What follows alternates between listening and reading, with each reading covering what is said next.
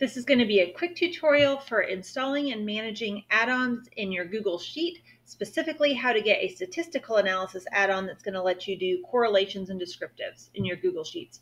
So open just your Google Sheets account. It can be a blank one. It doesn't matter. Click here on extensions. From extensions, go to this add-on option and click Get Add-ons.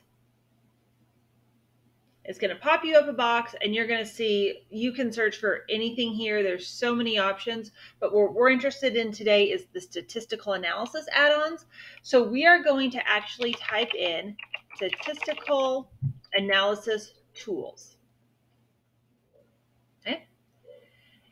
And when you type this in, you're going to see this first option of Statistical Analysis Tools by Softsheet. And if you want to play around with the chart visualizer too, that's also a good one, but we're focusing on this right now.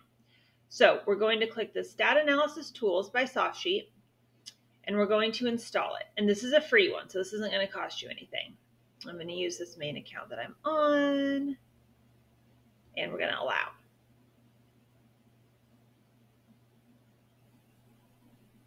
So it's going to do your download. And then to find it, yes, permissions, all that.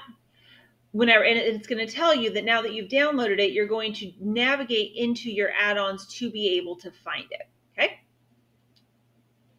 So now we're going to get out of here. And then when we come back over here, we're going to have all of our things available in here. We're going to have our app sheet. We're going to have our statistical analysis tools. And you're going to see under this menu now, we're going to have options for doing an ANOVA, for doing descriptive statistics, for doing correlations.